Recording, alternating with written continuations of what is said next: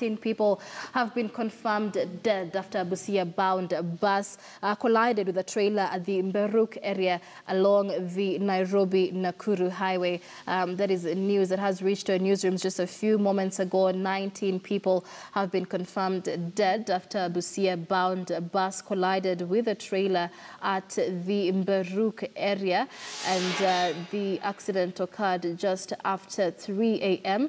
A survivor said the 52-seater bus, christened Flashlight, was speeding in the region. So that is news just in. Those are pictures from family and friends of those who were injured in the accident. A Nairobi-Nakuru highway accident there after a Busia-bound bus collided with a trailer. The accident occurred at Mberuk area, and we had the Rift Valley Traffic Enforcement Officer say that the rescue operations were led after the accident happened at 3 a.m.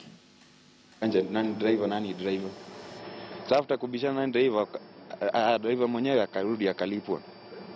Tukaenda kwa mafuta, gari kaeko mafuta, tukapanda. Sasa tukiwa tumepanda sisi hata tulikuwa usingizi. Ndio tulikuwa mimi, sistangu na mamangu mdogo na mamangu mkubwa. Sasa sisi dakika kidogo karibu kufika hapa na karibu Nakuru. Nasikia basi ikianza kurori. Inaswing pande ile na pande hii. Kuchukia ni lori ikakata.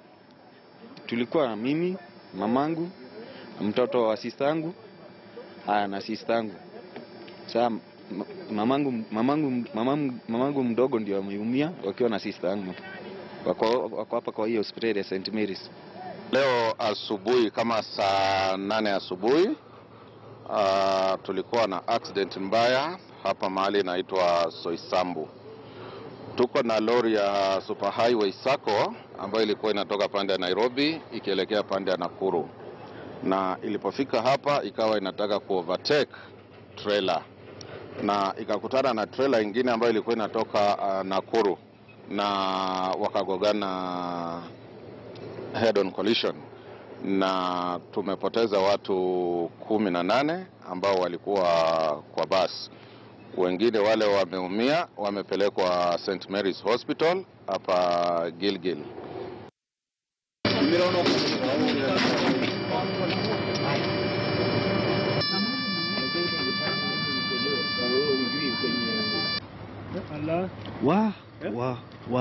Dereva ndio huyu.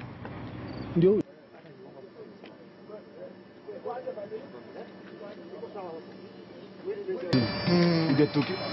Tukianza kubeba tunajua ni wangapi.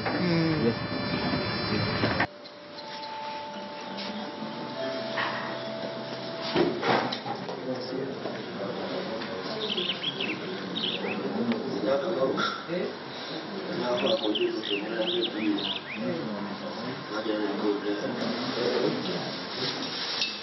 Daktari, naumia.